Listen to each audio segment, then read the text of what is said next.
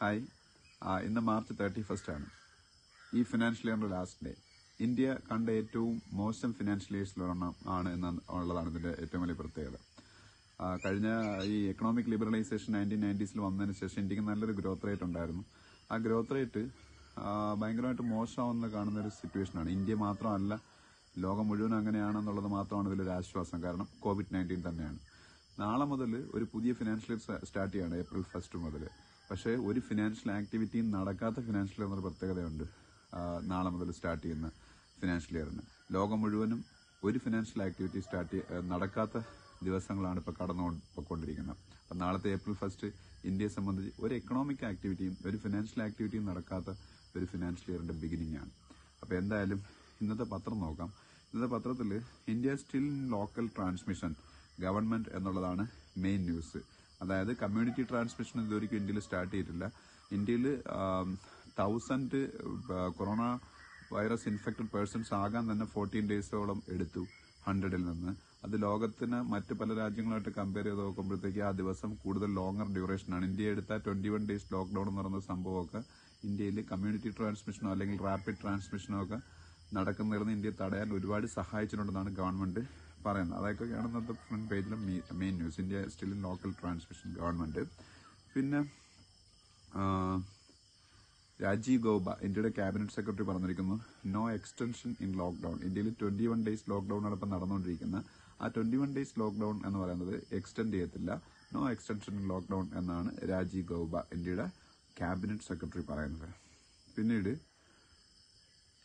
ഇന്ത്യയുടെ home secretary ആരാണെന്ന് എല്ലാവർക്കും അറിയാം, അജയ് കുമാർ ഭല്ല. പിന്നെ നിസാമുദ്ദീൻ ഏരിയയിലും 200ഓളം പേര് COVID-19 സിംറ്റംസ് കാണിക്കുന്നു. ഒരു റിലീജിയസ് ഗ്യാതറിംഗിൽ പങ്കെടുത്ത ആൾക്കാരാണ്. അവർ COVID-19 സിംറ്റംസ് കാണിക്കുന്നു എന്നുള്ളൊരു ന്യൂസ് ഉണ്ട്. അങ്ങനെ അല്ലാതായിരിക്കട്ടെ നമുക്ക് പ്രതീക്ഷിക്കാം അല്ലെങ്കിൽ ആഗ്രഹിക്കാം.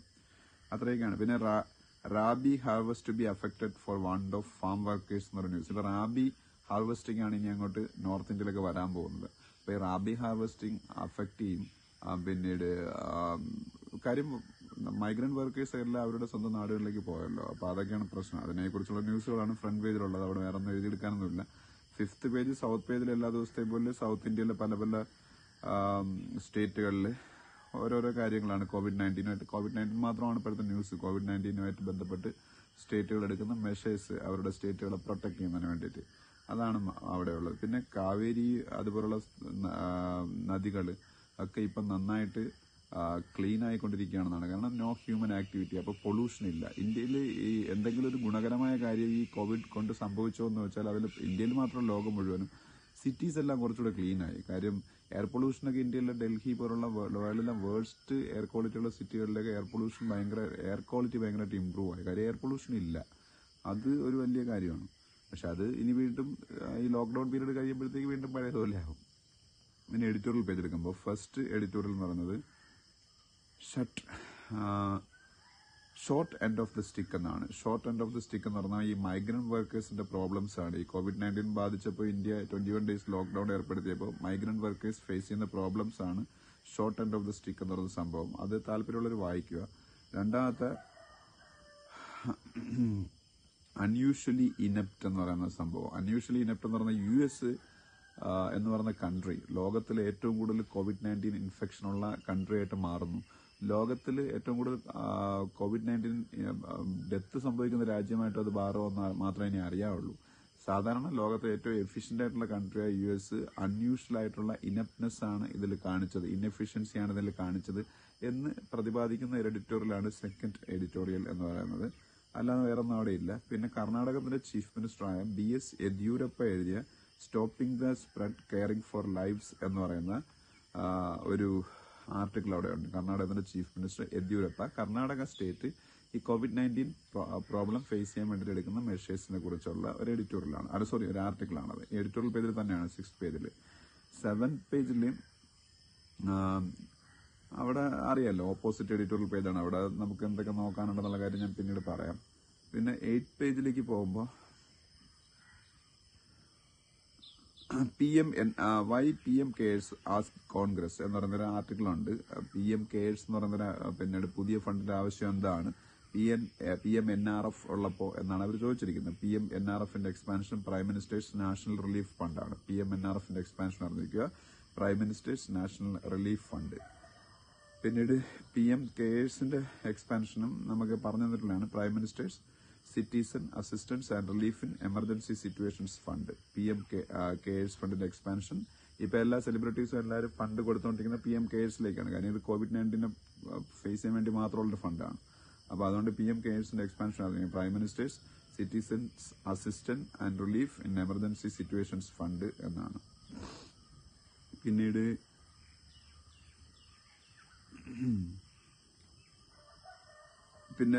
MSME സെക്ടറിനെ കുറിച്ചൊരു ന്യൂസ് അവിടെ വരുന്നുണ്ട്. MSME micro small and medium enterprises. MSME micro small and medium enterprises ആണ് MSME എന്ന് പറയുന്നത്. പിന്നെ അവിടെ മറ്റൊന്നും തന്നെ നമുക്ക് എഴുതിയെടുക്കാനായിട്ടൊന്നും ഇല്ല.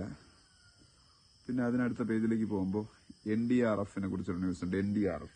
NDRFന്റെ എക്സ്പാൻഷൻ വന്നിരിക്കുക national disaster response force. National disaster response force ആണ് NDRF. ഉത്തർപ്രദേശിന്റെ ചീഫ് മിനിസ്റ്ററിന്റെ പേരുണ്ട് യോഗി ആദിത്യനാഥ്, ഉത്തർപ്രദേശിന്റെ ചീഫ് മിനിസ്റ്റർ. പിന്നീട് ഇന്ത്യയിലെ 5000 ട്രെയിൻ കോച്ചസ് ഐസൊലേഷൻ വാർഡ്സ് ആക്കി മാറ്റി എന്നൊരു ന്യൂസ് ഉണ്ട്. ഈ COVID-19 പേഷ്യൻസിന് വേണ്ടിയിട്ടുള്ള ഐസൊലേഷൻ വാർഡ്സ് ആയിട്ട് ട്രെയിൻ കോച്ചസ് ചേഞ്ച് ചെയ്തുകൊണ്ടിരിക്കുക. 5000 ട്രെയിൻ കോച്ചസ് ഓൾറെഡി അങ്ങനെ ആക്കി മാറ്റി. പിന്നെ മധ്യപ്രദേശിന്റെ ചീഫ് മിനിസ്റ്ററിന്റെ ഒരു ഫോട്ടോ ഉണ്ട്. മധ്യപ്രദേശിന്റെ ചീഫ് മിനിസ്റ്റർ ശിവരാജ് സിംഗ് ചൌഹാനാണ്. അദ്ദേഹം ഫുഡ് ഐറ്റംസ് ഗ്രോസറീസ് ഒക്കെ ഡിസ്ട്രിബ്യൂട്ട് ചെയ്യുന്ന ഒരു ഫോട്ടോയാണ് പാവപ്പെട്ട ആൾക്കാർക്ക് വേണ്ടിയിട്ട്. പിന്നെ നമ്മൾ ഫോറിൻ പേജിലേക്ക് പോകുമ്പോൾ US virus crisis will get verse എന്ന് പറഞ്ഞിരിക്കുകയാണ് Donald Trump. US virus crisis ഇതിനേക്കാളും വേഴ്സായി മാറും എന്ന് പറഞ്ഞിരിക്കുന്നു. സ്പെയിൻ ചൈനയെ ഓവർടേക്ക് ചെയ്തിരിക്കുന്നു നമ്പർ ഓഫ് ഇൻഫെക്ഷൻസിന്റെ കേസിൽ. സ്പെയിനും ഓൾറെഡി ചൈനയെ ഓവർടേക്ക് ചെയ്തു, US ഓവർടേക്ക് ചെയ്ത്, ഇറ്റലി ഓവർടേക്ക് ചെയ്തതൊക്കെ നമ്മൾ കണ്ടതാണ്. ഇപ്പൊ സ്പെയിനും ഓവർടേക്ക് ചെയ്തു. പിന്നെ ജെയർ ബോൾസനാരോയെ കുറിച്ചൊരു ന്യൂസ് ഉണ്ട്. ജെയർ ബോൾസനാരോ ബ്രസീലിന്റെ പ്രസിഡന്റിനെ കുറിച്ചൊരു ന്യൂസ് ഉണ്ട്. അതുപോലെ ബെഞ്ചമിൻ നെതന്യാഹുവിന്റെ ഒരു ഫോട്ടോ കാണാം അവിടെ. ഈ ബെഞ്ചമിൻ നെതന്യാഹു ഇസ്രായേലിന്റെ പ്രൈം മിനിസ്റ്റർ, അദ്ദേഹത്തിന്റെ ചില സഹായികളൊക്കെ COVID-19 ബാധിതരായി എന്നൊരു ന്യൂസാണ്. ബെഞ്ചമിൻ നെതന്യാഹു ഇസ്രായേലിന്റെ പ്രൈം മിനിസ്റ്ററാണ്. ഇസ്രായേലിന്റെ പാർലമെന്റിന്റെ പേര് നെസറ്റ് എന്നാണ്, KNESSET നെസറ്റ്. ഇസ്രായേലിന്റെ ക്യാപിറ്റൽ ജെറുസലേമാണ്, ജെറുസലേം. പിന്നെ മാൽദീവ്സിന്റെ പാർലമെന്റിനെ കുറിച്ചൊരു ന്യൂസ് ഉണ്ട്. മാൽദീവ്സിന്റെ പ്രസിഡന്റ് ഇബ്രാഹിം മുഹമ്മദ് സോലിഹ് ആണ്. ഇബ്രാഹിം മുഹമ്മദ് സോലിഹ്. പിന്നെ ട്രംപും പുടിനും തമ്മിൽ ഡിസ്കഷൻസ് നടത്തി ഓയിൽ പ്രൈസസിനെ കുറിച്ചും കൊറോണ വൈറസിനെ കുറിച്ചും. വേൾഡിലെ ഏറ്റവും സ്ട്രോങ്ങസ്റ്റ് ആയിട്ടുള്ള leaders Donald Trump and Vladimir Putin, ഇവർ രണ്ടുപേരും ഡിസ്കഷൻസ് നടത്തി. എന്തിനെ കുറിച്ചാണെന്ന് വെച്ചാൽ ഈ വൈറസ് കെയറിനെ കുറിച്ചും. ഗ്ലോബൽ ഓയിൽ പ്രൈസസ് കണ്ടിന്യൂസ് ആയി ഡിക്രീസ് ചെയ്ത് $20 മാറി ഒരു ബാരലിന്. $60 കൂടുതൽ പ്രൈസ് ഉണ്ടായിരുന്നു, അത് $20 മൂന്നിലൊന്നായിട്ട് കുറഞ്ഞു. എന്നിട്ട് പോലും ഇന്ത്യയിലെ ഓയിൽ പ്രൈസസ് കുറയുന്നില്ല എന്നുള്ളതാണ് കോമഡി. പിന്നീട് ഈ നാസിസത്തിനും അഡോൾഫ് ഹിറ്റ്ലറിനും അഗേൻസ്റ്റ് ആയിട്ടൊക്കെ ഉള്ള റെസിസ്റ്റൻസ് മൂവ്മെന്റ് ഒരു സിംബൽ ആയിരുന്ന ഗ്രീസുകാരനായ മനോലിസ് ഗ്ലസോസ് മരിച്ചുപോയി. ഇന്നലെ 97 ആയിരുന്നു ഏജ്, 97 വയസ്സുണ്ടായിരുന്നു. മനോലിസ് MANOLIS മനോലിസ് ഗ്ലസോസ്, GLEZOS ഗ്ലസോസ്. അദ്ദേഹം ഒരു ഗ്രീസുകാരനായ ആക്ടിവിസ്റ്റാണ്. നാസികൾക്ക് അഗേൻസ്റ്റ് ആയിട്ടൊക്കെ പിന്നീട് വളരെ വലിയ റെസിസ്റ്റൻസ് ആ കാലഘട്ടത്തിൽ കാഴ്ചവെച്ച മനുഷ്യനാണ്. പിന്നെ ബിസിനസ് പേജിലേക്ക് പോകുമ്പോൾ new investors flock to market amid fall എന്ന് പറയുന്നൊരു ന്യൂസ് കാണാം. എന്താണെന്ന് വെച്ചാൽ ഷെയർ മാർക്കറ്റിൽ ഇത്രയും വലിയ ഇടിവുണ്ടാകുമ്പോഴും പുതുതായിട്ടുള്ള ഇൻവെസ്റ്റേഴ്സിന്റെ തള്ളിക്കയറ്റം ഷെയർ മാർക്കറ്റ് ഉണ്ടാകും. അത് സ്വാഭാവികമാണ്, കാരണം ബുദ്ധിയുള്ളവർ അങ്ങനെ ചെയ്യും. കാരണം ഇതെന്ന് വെച്ചാൽ COVID-19 എന്നുള്ള പ്രോബ്ലം കൊണ്ട് മാത്രം വരുന്ന ഇടിവാണ് ഷെയർ മാർക്കറ്റിൽ. ഇപ്പൊ ഷെയർസ് വളരെ പ്രൈസ് കുറച്ച് കിട്ടും.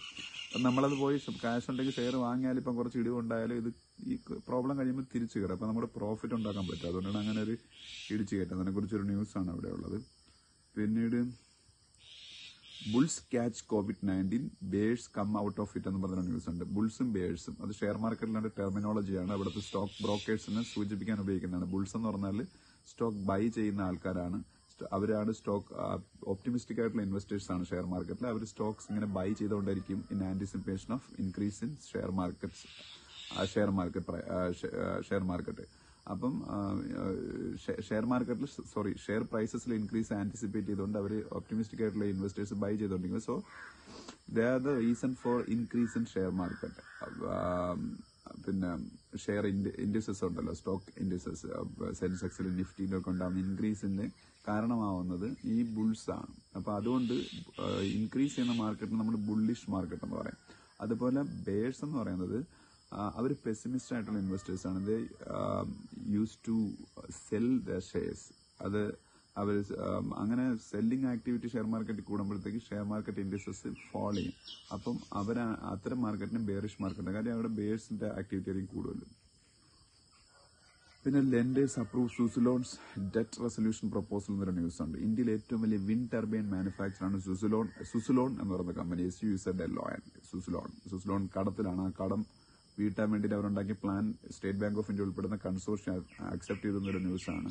സുസുലോണിന്റെ ചെയർമാനാണ് തുളസി തണ്ടി, TULSI, തുളസി തണ്ടി, TANTI. പിന്നെ സെബിയെ കുറിച്ചൊരു ന്യൂസ് ഉണ്ട്. Securities and exchange board of India, ഇന്ത്യയുടെ ഷെയർ മാർക്കറ്റ് റെഗുലേറ്റർ സെബിയെ കുറിച്ചൊരു ന്യൂസ് ഉണ്ട്. പിന്നീട് വേറൊരു ന്യൂസ് ഉള്ളത് പ്രധാനപ്പെട്ട NRIs can now invest in specified government bonds. Government ബോണ്ടുകളിൽ ഇനി മുതൽ NRIs, നോൺ റെസിഡന്റ് ഇന്ത്യൻസിനും ഇൻവെസ്റ്റ് ചെയ്യാം എന്നൊരു decision reserve bank of India എടുത്തു. Reserve bank of India has introduced A separate channel, namely fully accessible root, FAR. അറിഞ്ഞിരിക്കണം, FAR, fully accessible root. Reserve Bank of India has introduced a separate channel, namely fully accessible route, to enable non-residents, NRIs, to invest in specified government bonds with effect from April 1st. നാളെ മുതൽ specified government ബോണ്ട്സിൽ NRIs, non resident ഇന്ത്യൻസിന് invest ചെയ്യാൻ വേണ്ടിയിട്ട് ഒരു പുതിയ root അവരുണ്ടാക്കി. Separate ചാനലിന്റെ പേരാണ് FAR, fully accessible route. The Reserve Bank of India has introduced a separate channel, namely fully accessible route, FAR, to enable non-residents to invest in specified government bonds with effect from April 1st. അറിഞ്ഞിരിക്കും. പിന്നെ MFI collection to B hit most by lockdown എന്ന് പറയുന്ന ന്യൂസാണ്. MFI എന്ന് പറയുന്നത് micro finance institutions. Micro finance ഇൻസ്റ്റിറ്റ്യൂഷൻസിന്റെ NBFCസിന്റെ ആക്ടിവിറ്റീസിനെ ഭയങ്കരമായിട്ട് ബാധിച്ചിരിക്കുകയാണ് ഈ Covid.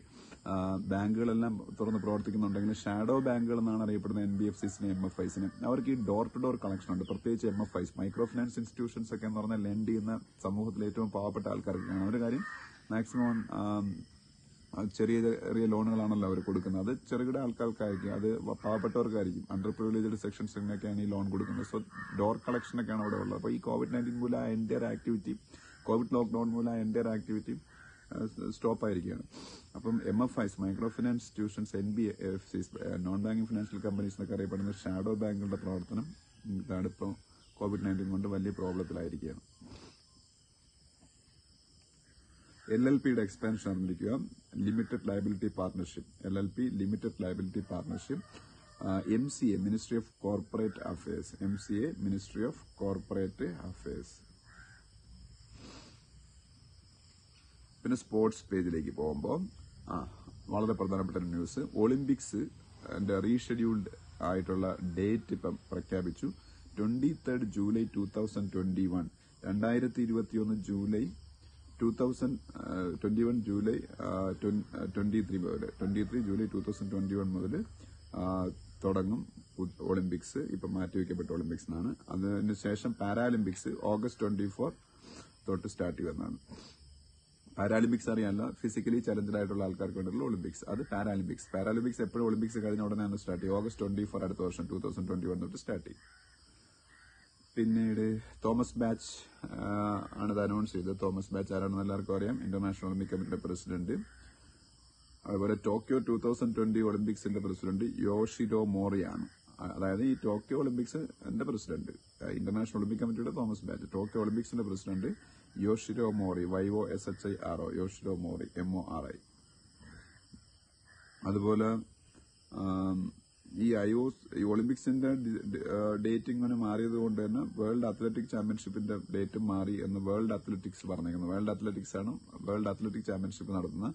അത് 2022 മാറ്റി, world athletic championship.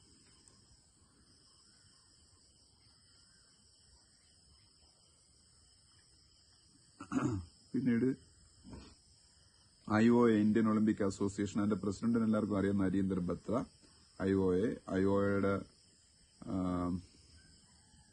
Secretary ജനറലാണ് Rajeev Mehta. ഐഒയുടെ secretary general Rajeev Mehta. Wimbledon മിക്കവാറും ക്യാൻസൽ ചെയ്യപ്പെട്ടേക്കെന്ന് പറയുന്നു. വിംബിൾഡൺ മിക്കവാറും ക്യാൻസൽ ചെയ്യപ്പെടാനാണ് സാധ്യത എന്നാണ് പറയുന്നത്. NSF national sports federation. NSF national sports federation.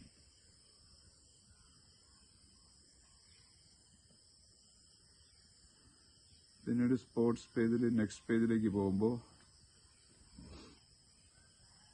Jemimah റോഡ്രിക്സിനെ കുറിച്ചൊരു ന്യൂസ് ഉണ്ട്. ജമീമ റോഡ്രിക്സ് ഇന്ത്യയുടെ ഒരു T20 ഇന്ത്യയുടെ വിമൻ ക്രിക്കറ്റ് ടീമിൽ പ്രധാനപ്പെട്ട ഒരു പ്ലെയറാണ് Jemimah Rodrigues. JEMAH RODRIGUES. Jemimah Rodrigues. ITTF international table tennis federation. Table ടെന്നീസിനെ control ചെയ്യുന്ന ITTF ഇന്റർനാഷണൽ ടേബിൾ ടെന്നീസ് ഫെഡറേഷനാണ്.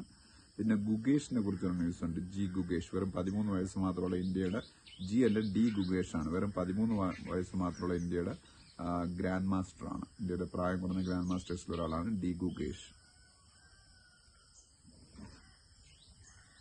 ഇത്രയാണ് ഇന്നത്തെ ഹിന്ദുവിൽ നമുക്ക് നോക്കാനുള്ള കാര്യങ്ങൾ. ഇപ്പം വരുന്ന പത്രങ്ങളിലെല്ലാം ന്യൂസ് കുറവാണ്. കാര്യം വേറെ ആക്ടിവിറ്റീസ് ഒന്നും വേൾഡിൽ നടക്കുന്നില്ല കോവിഡ് മൂലം. അതുമായിട്ട് ബന്ധപ്പെട്ട ന്യൂസുകളാണ്. പിന്നെ ന്യൂസ് പേപ്പർ നിങ്ങൾ വായിക്കുക. വായിച്ചാലേ ഇംഗ്ലീഷ് ഇമ്പ്രൂവ് ആവുള്ളൂ. അതിനു വേണ്ടിയിട്ടാണ് നമ്മൾ ഈ ഓരോ ദിവസത്തെ പത്രത്തിലെ കാര്യങ്ങൾ പറയുന്നത്, വായിക്കാനുള്ള എളുപ്പത്തിന് വേണ്ടി.